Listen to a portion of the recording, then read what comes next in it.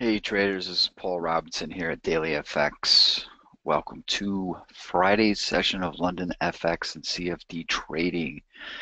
Hey, how's it going, Mike? Bill? What's going on, guys? Before we get started, a couple things. One, I want to just make sure you guys can hear me loud and clear. You can see my screen. You should see a risk disclaimer. Perfect. Thank you, Steve, Bill, Mike, everybody, Luis. All right, so risk disclaimers, give yourself 10-15 seconds and we will get started.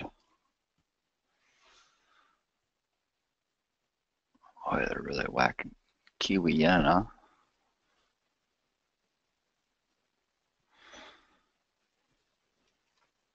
All right, we'll start out with the euro today. Usually we look at the dollar index, but let's look at the, let's start out with the euro. Oops.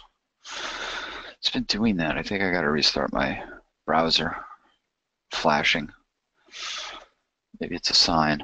The euro. All right, so the euro.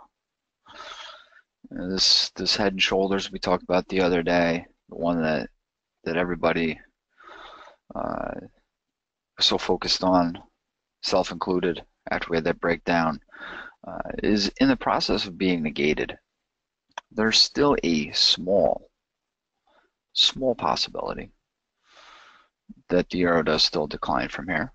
I think that that's at this point, this topping pattern is certainly being put to full test, and I'm not, the confidence level now has diminished to single digit odds I give it of actually seeing us really roll over, at least in the very short term. The other day we did have, when we were on here on Wednesday, we were trading up here towards resistance. We did have a nice little pin bar. Taking that into context, though, with what we're seeing here is we're seeing that break. I may have to restart this here in a second. Don't want to have to do that, but may have to. We've got this trend line coming down off the high, right off the head, over the right shoulder. Clearly broken the other day with quite a bit of force in the process. We broke the back above the neckline. As you can see from my little drawing here, this is kind of the path that I'm thinking about. I would say that if the euro if the euro is to move higher, I would have a hard time thinking that it's going to be able to do such if it breaks down below 117 again. So this, to me, we got this breakout above the trend line. We got a clear break above the technical neckline, but then you've also got some nice horizontal support in here. It was resistance. Now I think that if this is going to play out and we are going to get a move to the top side, that it can't move really below 117. If it does, then we could be in for that could bring everything back into play. If you look at this from a trend standpoint, we've got a high, a low, a lower high. You know what? I may have to restart my my browser. I'm going to restart it in another window while I'm going through this, because I don't want to have that keep flashing. And so bear with me. I do apologize. It's not wanting to cooperate here. I think that from a trend standpoint, still you've got a lower high, lower low, a lower high, but given the fact that this pattern is really come under fire, I'm just going to make a switch here real quick while I've got another browser up, so this way we can not have this situation. Bear with me for one moment while I make that switch. I think it would be rather annoying to go through the whole webinar trying to get through that flashing. And we go. All right. So we're back in play. We're back in play. My apologies. All right. So train of thought. Let's see if I can regain it. Okay. Broke back above the neckline. Again, this 117 is a real big area here. As is, so is the level near 119. All right. So we've got a couple of we got a band here. We got a zone here where we've got good support that comes in around, say, 117 and a quarter down to about 117. Then we've got some really good resistance. We can see there was a lot of play around this area, which was the 2010 low. So even though that was what seems like eons ago, you can see that its influence is being felt. And even the other day, we had that reversal that came just shy of there. So there's clearly some selling activity up in that area, and I think that, you know, again, if we're going to move higher, 117, we do need to get above this resistance here. It is going to be resistance until not, and if we do, you know, I think it's very possible that this overall price action here was just corrective, and that we could end up getting a much broader move higher. Perhaps maybe the euro will be we'll want to finish the year out on a high note. Then in that case, we've only got what, 5-6 weeks left. Unbelievable. The year goes by so fast, doesn't it? So right now we're kind of caught between a rock and a hard spot in terms of you know, real clarity here, which seems to be the case in a couple of these.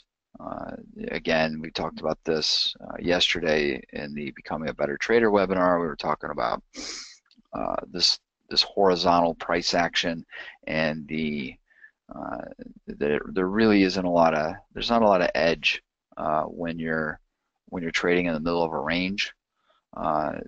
Clearly, support has been holding. Important support has become more important because it's holding, and now we're getting a bounce up. But we do have some pretty good resistance up here in the 133 area. So, you know, again, we could get up here and then we could get dinked back down. For those who like to trade ranges, you know, watching how how price action plays out in this 133 up to, say, 133.40, how it plays out there may be of interest in terms of looking for a turn back down for a range type trade. At some point, this will resolve itself. It could take out a little while before it does. It's quite possible, as you can see at the bottom of the screen, that as the more I move out, we're getting into December, so it's possible it could take out to that point before we do get a resolution. So I take a very neutral approach to cable. Support is holding very well here. It's still continue to think that there's a chance that we're going to get a continuation off that spike high move down. But again, you know, that really won't come into play until we get below all the support, right? So we have trend line coming here, a trend line coming from here, which is actually tied to this upper slope. And then we've got these lows.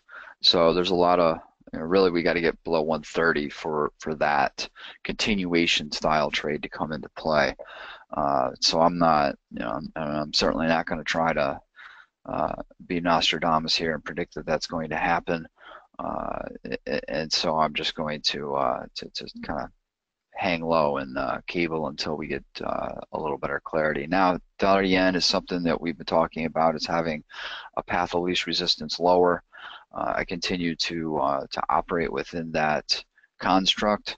If you would look at the 4-hour chart, so we had our wedge break, and then we've got our sequence of lower lows, lower highs, right? Low, lower high. Even if you want to go back here, it all began off this top here. You've got, you know, a sequence here that's pretty firmly entrenched, and when we take and we draw the trend lines, the parallels of one another, all right? So this is just the same line as this, just taken down below. We can see that we've got you know, it's trading well within this channel. So as long as it's trading inside this channel, at least below the top side portion, it could get down below here since the trend is moving in that direction. Then the outlook remains bearish for dollar yen, and you know, this is really, to me, the next swing low that I'm looking at around this 111.65, 111.70-ish area. We've seen already that this lower parallel has acted as support. We're down there near there now. We could get a bounce, but whenever the way that I treat these, whenever we have a channel forming in something, the way that I like to treat it is that the lower, if it were trending lower, the lower parallel is more of a spot to look for the market to bounce from a covering standpoint. If you're short, it's not necessarily to me the best spot to look for a long, just because the trend is going in that direction. And then I look to the upper trend lines as being more substantial in the terms of resistance. So, you know, that's kind of how you can work within the confines of a channel. You know, you look at the direction of the trend and then go from there. But we could see down here where that support, we were just looking at the 4-hour. We've also got the 200 that kind of neatly comes into play there. It actually was right around the very worst close we had on this particular dip. So I think that, you know, when we get down there, that'll become an important spot to watch and see how momentum is playing out. It's been support for a very long time, and even resistance in a couple of instances, but it's been a support area for quite some time. I mean, it was going all the way back to November of last year. So really, this is the next big area of support, and I think that, you know, when you look to the left, you know, there's really not a lot keeping it from getting down to that point. We're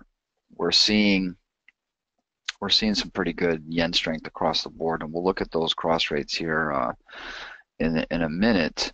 Dollar CAD. So later today, we've got some inflation data coming out. I think what, 1:30 GMT time. I think it's 1:30. I have to look again. So that could be very important potentially for this trend line. I don't really, you know, again, I don't really care about the specifics of the data, for those of you who know my approach on things, but certainly, you know, that can be stuff that moves the market. This trend line is really being tested here with dollar CAD. Now we've got a nice trend line. Coming off the low, though. All right, so we've talked about this. We'll actually look at the 4-hour. We do have a nice trend line, and we've got, you know, it begins here, and then we had, during a very short span of time, we had some nice little reversals off of it. The market clearly responded to support there. It's clearly responded there. It's trying to respond right now, right? Today, last night, into today. So it's holding, but we could see that it's starting to get to be one of those things where it's getting tested repeatedly. And if we see that the dollar is going to weaken materially, that this probably won't hold, is the thinking. And we can also take a little line and draw it through here, and we can connect these little points. But anytime you get a trend line that's getting tested within such short order, and you've got price action just kind of riding here, it's very important for it to push away from it soon, because the longer it sits there, the more likely it is to be broken. You know, it's kind of, you know, think about, it's basically like the market's kind of hammering away, if you will. And as you hammer away at the foundation, it gets weaker and weaker, and then and then eventually it doesn't take much to break it. So it could happen today, and we could either validate this. We do have, going back to the 4-hour, there's always a possibility here that we've got an inverse head and shoulders appearing here, with the right shoulder coming right at that trend line. So if we're going to hold this and validate it and break this, the neckline then, so left shoulder, head, right shoulder, neckline, then today really is kind of getting to that point where very early next week at the latest, where we need to make a decision here. So I think that either dollar CAD's going to start to respond to that trend line again and push forward. In that case, then we could see a resumption of the trend. If it fails, which is starting to look like the more likely scenario, although again it's still support until it's not, then I could see us getting another leg down, maybe towards these tops here, under 126, and maybe even worse. We've got the 2012, and we'll go back and look at it here just so that we can put it into context of where it's. We've got this 2012 trend line, which had a lot of points of inflection. Then there was a huge gap, and there was no problem breaking through it. We recaptured it. We used it as support over here. So if this trend line does break, and we do get a lower low below the monthly low at 126.67, I believe, 65, 67, who's counting pips, then we do have some tops over here that could hold up, but it would really, I think that probably the 125 area and a retest of this 2012 trend line would come into play. So this needs to hold really soon, or else it could roll over and roll over with some vigor. And since we are seeing the dollar generally strengthen against a lot of other currencies, that would make sense. But again, I want to see it actually close below the trend line on a daily basis, and then before rolling with that, because as we've seen here, like today, for example, we've already kind of dipped below it and holding. And perhaps later today, those numbers that would come out could be something to keep an eye on in terms of validating or invalidating that. Now, Aussie is really making an attempt here to break below an important trend line going back to December. So on approach, right, it was support, and as we were talking about yesterday, momentum coming into this trend line had not really turned up, and so for those who have been short, holding into a support area when momentum is still kind of favorable is not a terrible idea. It's actually, I do it quite often, and with that said, then maybe you get a possible break. I think that this break here, if it holds and we don't get a reversal. Now, if we got a reversal, then I think it would be, and we close back above this trend line, then it would be caution for the shorts. I think then it would be one of those things where, okay, you know what, we got to move into support. It held, and it held, and that would be something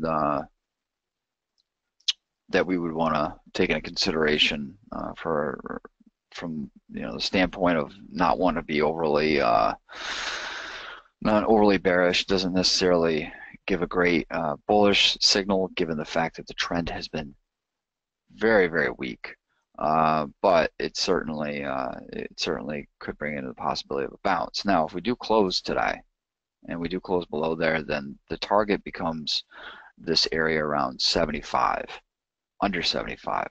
And that's a trend line going all the way back to January of last year. Very big pivots, right? This was a huge low. This was a massive low coming all the way from this peak up here in 2014. It was a very big low in 2016, And so if we can close down here today, looking for that say 74.80 area is the next targeted support zone. Kiwi making the lower low right now. Bounced off of this support, making the lower low, similar to Aussie, unsurprisingly. We get a close below there. We really don't have. You look at this space here. I'll get to. Hey, Mike, I'll get to. I'll cover Euro Sterling since you asked about it. I wasn't going to cover it unless somebody asked. You asked, so I'll cover it once I get through some of these other rates. If we look here, right, you don't really see anything in terms of support. So we've got some open space all the way down to this trend line. And this trend line also could coincide with this swing here. So looking to the left, we close below this swing low back here in May. We've got nothing, right? It doesn't mean that we'll necessarily see a straight line move down, but it does present a path of to operate off of. You know, if there's a rally and it starts to fail, you start to see something on the 4-hour. Then you know, maybe the hourly. You know, you can maybe look to take entries from the short side. This would just, you know, getting that daily close would at least open up the path for continued weakness for about another 110 points lower. So that's something that I'm certainly you know, waiting to see today. This would be important. It's also would be the end of the week, so we'd have a nice weekly close below those swing lows. Darren, Darren asked about what would be a stop on this particular position. Personally, you know, if we got this close today, if we got a close back above, so this is support right now, right? And it's being broken. So as we always talk about, old support becomes new resistance. And we've also got this trend line, this very steep trend line coming down here. So if we do get this closed today, now if we were to reverse, that would be, you know, to me, that would be something that would take this off the table for now. But if we do get this closed today, to me, using this as resistance and then looking at this trend line, you know, you'd want to at least see it get back above this old support, new resistance area. So with that in mind, you know, a stop above there, sufficiently above there, because you could get a bounce back up into this area and then it could reverse. But if we don't get back above there, then, you know, that keeps this in play. So I think a stop sufficiently above there is a prudent way to take advantage of further momentum, especially if you've been short this thing from, you know, maybe you've been short this thing from really good levels. So then you don't mind putting a stop up here a little bit higher even to give it some wiggle room. It is Kiwi. Kiwi is notorious for having some sharp retracements, and they may only even last a half a day before failing, but nevertheless, Kiwi can be a bit of a jitterbug. So with that said, you know, you gotta. I think with this particular currency, you've really got to, you know, if you're going to put your stop this is what I always think to myself. If I were to say put my stop just above this trend line and outside of, you know, back above here, and if I were to put it 68.50, I would move it up even more in this particular one, just because I know that it can be one of those that certainly will test the will of the market. Let's see. Let's go to dollar Swiss. Dollar Swiss. I think the dollar Swiss is, you know, we've got this channel that was operating in, had a nice up move. It's outside of it now. If we go to the 4-hour, the 4-hour presents us with a couple of situations. You know, it seems like wherever I move that, it always wants to come back to where I want to go. I think right here, looking at dollar Swiss, you know, you've got we had this break of this top, drop, lower high, lower low. We've got a trend line coming down here. So as long as dollar Swiss stays really below this swing high here, I think that the dollar Swiss is the benefit of the doubt is with the bears. You've got that, again, we've got that channel break that we're just looking at on the daily, and there's that trend line. So we broke that trend line. We're starting a bearish sequence. And with that said, if this is going to continue on lower, the area that I'm looking at is around this 98 line. We've got some clear inflection points, and then you can see the 200-day has almost gone perfectly sideways with this particular area as well. So I would imagine there would be some support down in here. So if this is going to continue on lower, this is the targeted area, about 100 points lower. And again, if it gets back above, it doesn't necessarily mean that dollar Swiss is going to, if it gets back above this swing high here that's developing, it doesn't necessarily mean that dollar Swiss is in the clear and going to start rallying again, but just taking it one step at a time from a short-term standpoint, this high here should hold on a closing basis in this trend line if it's going to head lower in the near term. Let's see. Let's go and look at. We looked at the dollar pairs. Let's look at. All right. Let's look at euro sterling since somebody mentioned it. I wasn't going to look at it because it's just not a favorite of mine. Some people love it. I happen to be in that camp that doesn't. Nothing wrong with trading it though. All right. So here's what we got. Very nice reversal bar the other day at resistance. Very nice. It's a nice pin bar. I do like these types of pin bars. I like them when they occur in other things not called euro sterling, but nevertheless, very nice reversal day along with the euro. And of course now we're seeing the euro soften a little bit or just kind of neutral, and we're seeing sterling rally. So that's how we're getting this situation right now. Looking to so right now what we've got is just kind of a big range developing, which is not really that surprising given the nature of this particular currency. But if we're gonna sell off here, this is an area that I'd be looking at. We do have this trend line we broke. We've got this trend line, which is even more important. We've got this trend line coming back here, right, that goes all the way back to May of last year. So I think this would be, and then you've got the 200 kind of lining up with it. Lately I've been noticing a lot of trend lines lining up with the 200, like in gold, for example, as well as another one. I've been noticing they've been lining up. It doesn't always happen like that. In fact, it doesn't seem to happen in so many different markets at one time as they have recently. So I feel like I've been talking about the 200 a lot lately, and for anybody who hasn't been following me for very long, you'd probably think that the 200 is one of my favorite things to look at, and it's not.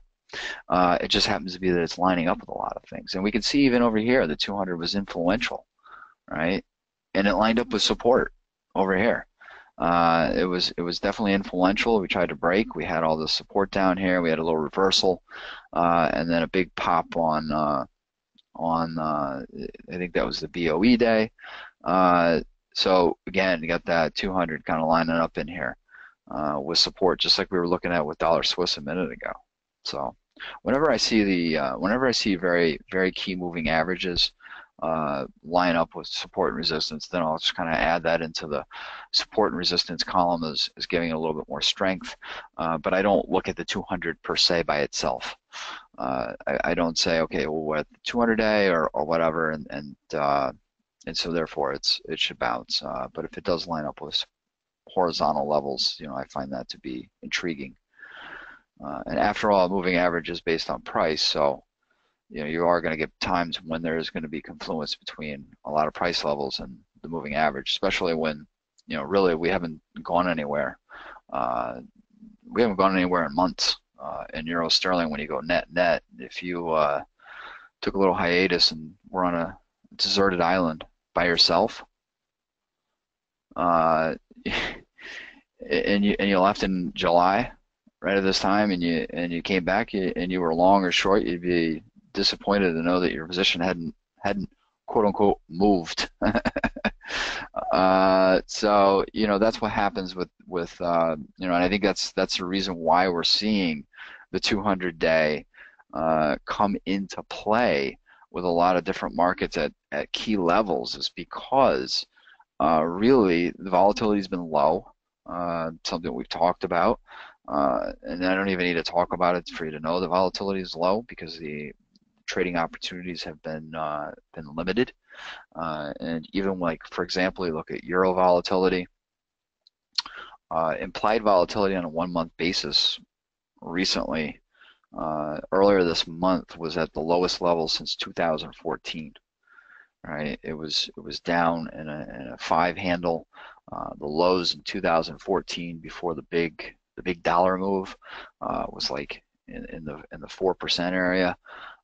So we certainly got down to some pretty big extremes, which is also the positive, I think, is volatility is mean reverting, right? And we've gone through a pretty extended period of low volatility.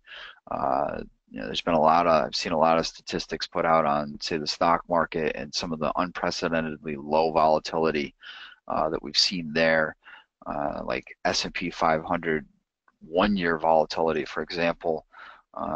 Historic 1-year volatility hit like the lowest levels in like forever.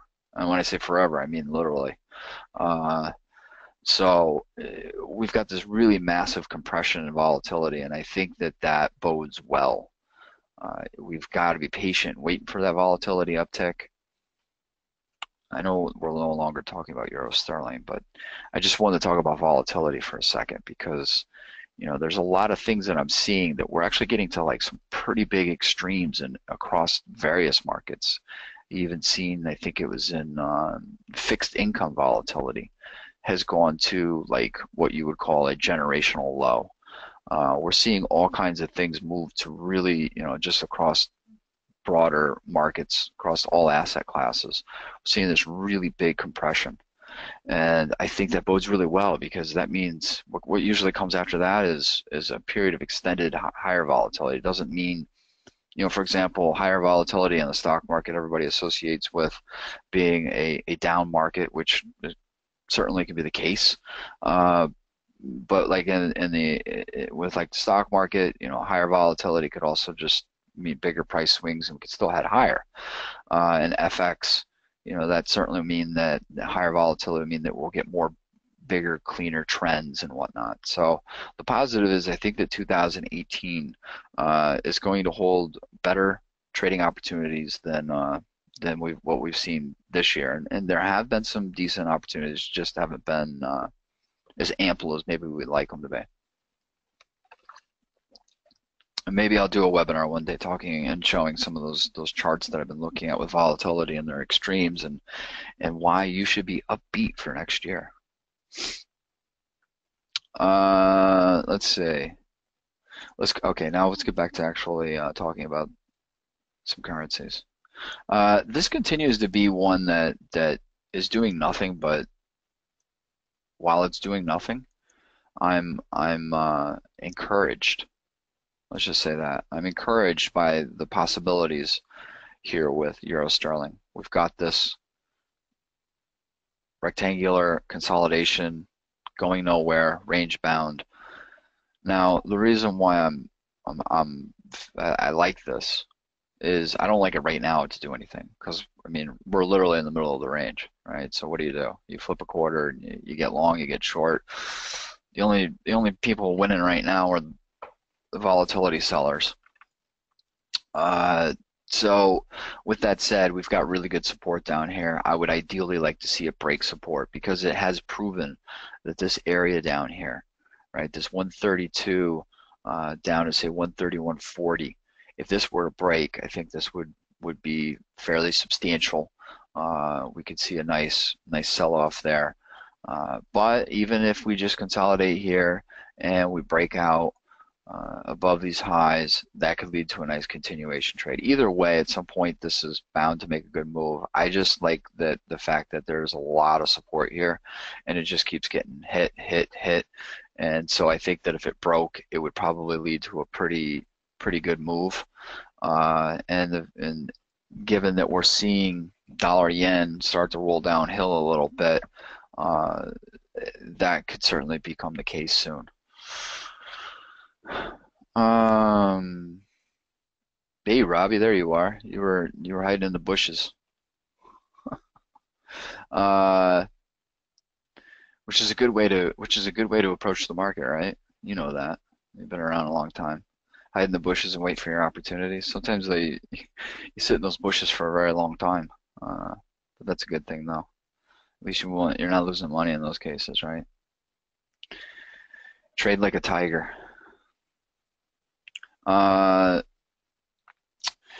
Sterling yen. Sterling yen continues to have some good support at this slope here. You've got this low down here, low, low, low, resistance, very close to it now. If I want to tweak my trend line a little bit, I could actually include the recent lows. But point is that the sterling yen is one of those where, I don't really know, what to make of this right at this moment. Maybe it's a big old triangle forming. We do have a lot of support between that slope and horizontal levels, right? So we got a lot of support here in sterling yen. So I'm thinking, I'm still thinking that maybe it could break it, but I want to see it break it first. I'm not gonna try to predict that one. Aussie yen is just getting murdered. That's kind of putting it nicely. If you looked at Aussie yen in a bubble by itself, and you might think that the stock market is getting hit pretty good. And while we have seen actually some pretty good moves to the downside in, say, European indices and the Nikkei, the old stubborn U.S. markets are not cooperating with the downside. And so we've got Aussie yen making, yeah, you're right, and Robbie, it's Euro Aussie is also making a risk off type move. And if you look at dollar yen, even dollar yen right now, if you're looking at that thing and you're seeing the yen strength in general, like this is, we were talking about the other day, this is a very, very good risk proxy, or has been historically. But it's in the process of breaking some key trend lines. These could be warning signs that maybe we're going to see some weakness in equities. It's very hard to be bearish at this time of the year. Even during times when the market is, and I've looked at this before, even during times when the market's been rough, the end of the year doesn't oftentimes bring a whole lot of selling in equities. So maybe it'll be a January thing, and I wouldn't mind that, keeping the market propped up into January and then have a smackdown. January can be a pretty good month of trading. A lot of volatility, new year, new money, etc. Anyways, trend line right here. This already has been put to sleep, put to bed. This one here, we got a lot of lows. It's in the process of breaking, and then we also got a low below this swing low here. As long as it doesn't close back up above, we don't have some nasty key reversal day. This to me is in trouble.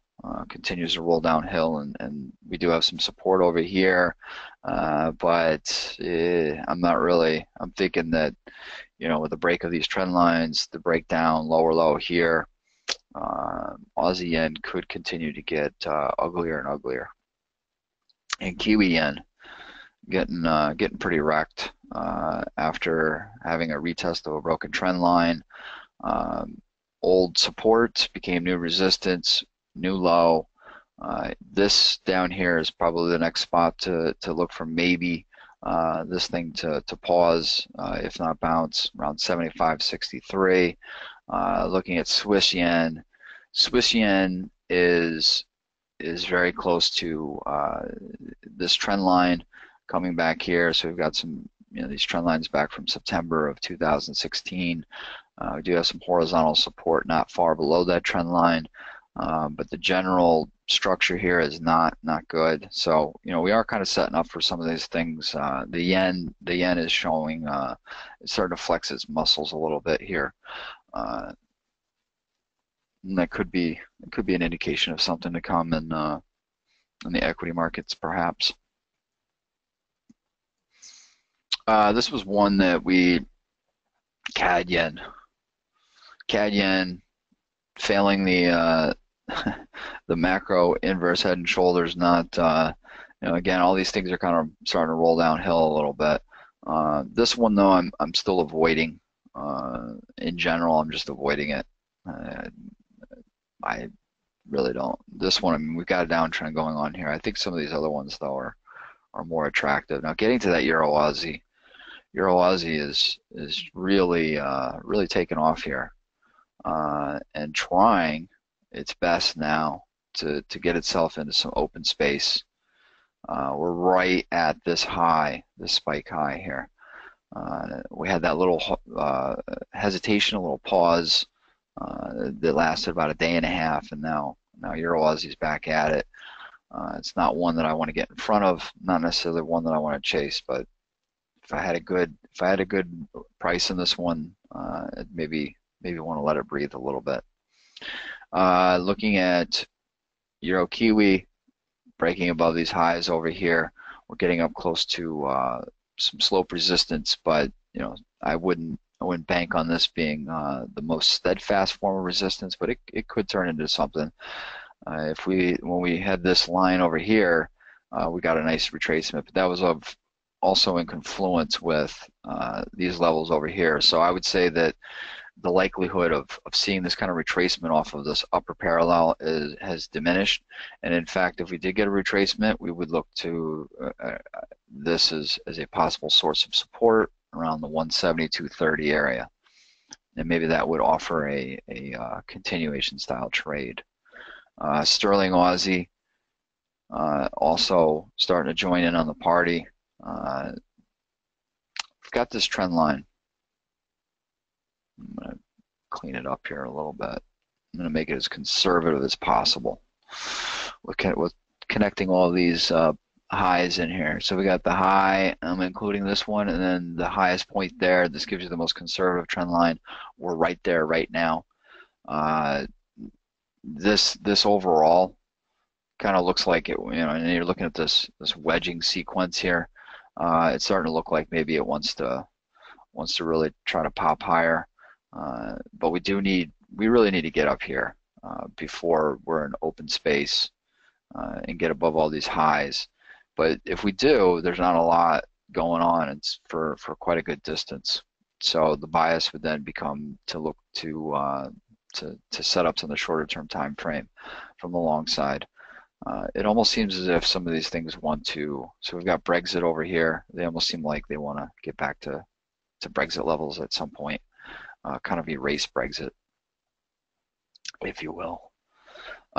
Sterling Kiwi, kind of like Euro Kiwi, it's got a upper parallel here. Again, not viewing it as the most steadfast form of resistance, and it does have a little room to go. All right, we got a little room to go there before we get there. And then again, this one even more so than the case with Sterling Aussie is it's well above these resistance points, which were the equivalents of those ones that we were just looking at in Sterling Aussie. Again, there's a lot of room to go. If this is going to erase Brexit and we're in that area, you can almost look at this as a gap, and it kind of looked like that over here. And then we had a big thorough retest of this zone down here in the 188s. Very thorough retest, almost too much for my likings. But anyways, we're obviously trending higher here, and I think that there is a possibility. These cross rates can be pretty wobbly at times, so chasing them can they can certainly you can pay up and certainly get paid, but I still take a pullback approach to these. So we'll see how things play out. If we get up to this upper parallel, maybe we'll get back to this old high and then kind of jab and go. So that's something we can watch for next week. Dollar max, just touch on this real quick. Update. The ascending wedge here is coming under fire. We're kind of at the bottom of it now. It needs to turn up or this thing's going to turn down. But we certainly have some resistance here, and we reversed off this November 2015 trend line. So it's possible that we're about to see a down move here. I'd like to see one more little push and then roll over. If this is going to fail, if these higher highs or higher lows, I should say, are going to. Let's take a look at gold real quick. Gold's still coiling up, nearing the apex, still coiling, waiting for this thing to do something. I like the silver pattern better. I like the silver pattern better. It's tighter. We're certainly getting to a point here where we should start to make a move. We discussed this one yesterday when we talked about chart patterns. This one is coiling up nicely, waiting for it to either break the underside of the pattern along with this trend line, or break out to the top side and squeeze up. It would seem, and I italicize seem and put it into quotation marks, that these things could break to the top side with dollar weakness. If dollar weakness becomes very pervasive.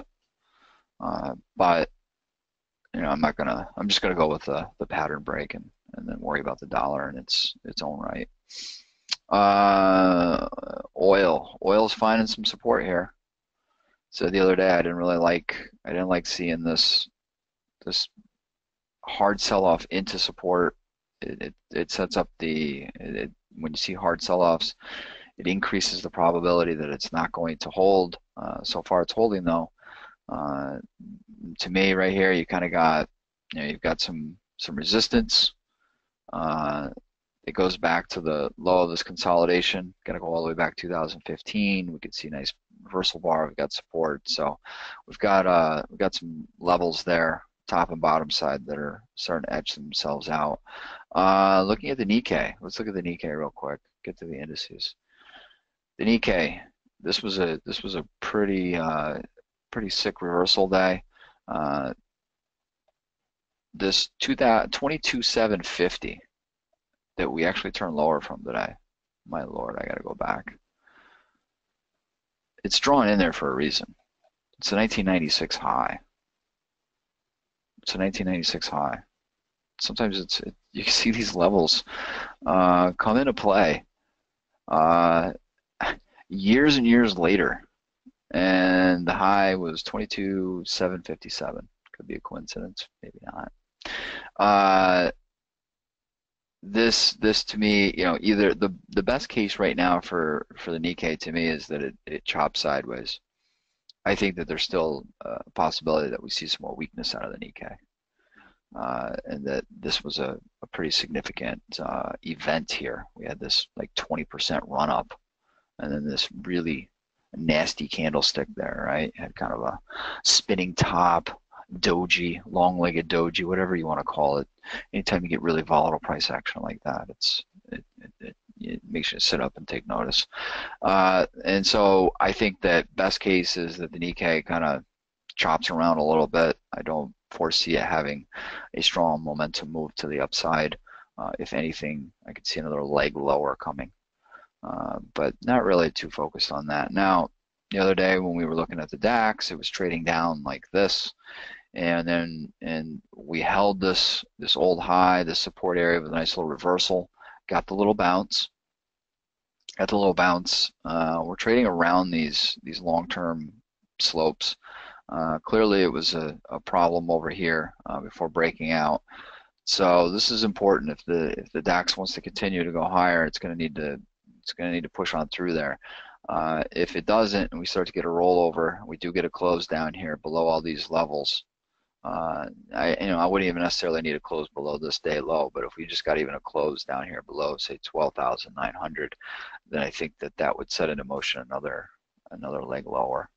The FTSE continues to act very weak. Uh, Sterling rallying is not helping the FTSE 100 especially, which is what we're looking at, given the fact that the index consists of primarily multinational companies who make their money outside of the UK. So a strong sterling it dampens repatriated profits, whereas a weak sterling boosts them. So you've kind of got a little bit of a twofold situation here. Uh, and that's the same thing you could say with the DAX too, right? If the euro really starts to rally, then you're going to see pressure on the DAX. But same kind of thing applies here with the FTSE. And I still think that the FTSE is at risk of dropping down into the support zone around 73.15, 72.90. Let's look at the S&P. The S&P is a choppy, sloppy mess. Hasn't gone anywhere in a while. Choppiness may continue before we get some clarity. The only thing I am looking at right now, well, we have this rising wedge. It's still in play, but it's not. It's we had a close below this June slope that we had held. We'd held, and then now we're back above it. It's very sloppy in there. The Dow is actually, it's got one possibility, and I'm not super confident on it. I'm just kind of pointing it out. I'll be confident on it if it breaks the neckline. But we are seeing some other markets that are pretty weak, and you think at some point maybe the U.S. markets would cooperate to the downside. Has not been the case. But we do have a possible head and shoulders top here after this wedge break. But it could just become a range too. I'm not worried about whether it works or not because that's really the point that it needs to get to anyways to validate it. So I'm not I'm not worried that if it doesn't work because we have no validation yet. There's probably not a great reason to be in an ultra short position, which has been the case with these things, right? This could just as easily turn into another consolidation period. It is a bull market, and we are moving sideways. I still think that there's the possibility that we do get some weakness here, and then maybe a final, maybe a little Santa Claus rally or something of that nature.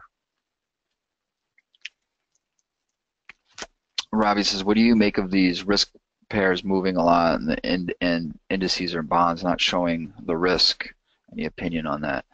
Yeah, as I was saying earlier, like with Aussie yen, and just yen in general, seen a lot of yen strength, which is, and then as we were just looking at Euro Aussie, which is another one. They certainly paint a different picture than what you're seeing. It could just simply be a fracturing. I try not to get, I look at cross-market relationships, but I don't get, I like to look at things in a bubble. It's just like gold and silver and the dollar. I don't want to overanalyze the dollar and what it's doing and how it's going to impact gold and silver because the relationship can turn on and off. Again, like I said earlier with Aussie yen, if you had just shown me this chart and from here until now, I'd been on a 2-month vacation, and you showed me Aussie yen doing this, I'd probably tell you that the S&P had come off a little bit, which it really hasn't. And well, actually, from this point, from September, has it not only not come off, it's actually higher. So yeah, we're seeing some divergence there. It could be a macro thing here. They oftentimes say that stocks are the last to know, that the FX traders and the interest rate traders are more of, but you mentioned there, bonds not really showing the same response. But you know what? Bonds in the stock market have been they've been in, well, the bond market in the U.S. has been a bull market for what, like 1,000 years. So I think it's been in a bull market since pretty much like since I was in diapers. I mean, it's like a long, long, long time. It's been like a generational rally. So, and stocks have also been in a bull market for the most part during that time as well. So maybe we'll have a bond market, stock market sell-off in there, and that I tell you that would do a lot to some 60-40 portfolios, wouldn't it? So much for diversification. That's getting very macro though. But I do think that's a very distinct possibility is that we have a bond market, stock market sell-off at some point, and that's going to leave a lot of people hurting. And given that the bond market has basically gone up for a full generation and then some, uh, it would leave a lot of people scratching their heads. Kind of reminds me of how like the housing market could never go down, and then all of a sudden 2007, 2008 happened, and it did. It seems like it takes a full generation of a cycle. People forget, they lose sight. Things are different. I think we could get. I think that would be something that would certainly take the baby boomers by surprise. Is that you gotta they're all filing out of stocks into the bond market, and then all of a sudden the bond market gets smoked too, and nobody would quite understand that because bonds don't hurt you, but they certainly can if they depreciate at a much faster rate than the rate that they're paying goes. So that's a not to go off on a tangent there, but I could certainly see that happening, and it'd be a painful experience if you're not positioned correctly. All right, that's it, guys. I'm gonna jump off the mic. Thanks for your time, your questions, and we'll be back next week. I started a half an hour early today. There was some kind of little boo boo I think in the scheduling. It happens. Normally it's at 10:30 GMT. Anyways, next week we'll be back on Tuesday. Yes, Leo. I am on YouTube, and you will find this on the YouTube channel, the Daily FX YouTube channel. You can also you'll find a archived version of this with some text in it under my author name and on my Twitter handle, which is at Paul Robinson FX. So it's at my name and then FX. All right, guys, have a good weekend, and I'll talk to you guys on Tuesday. Thank you very much.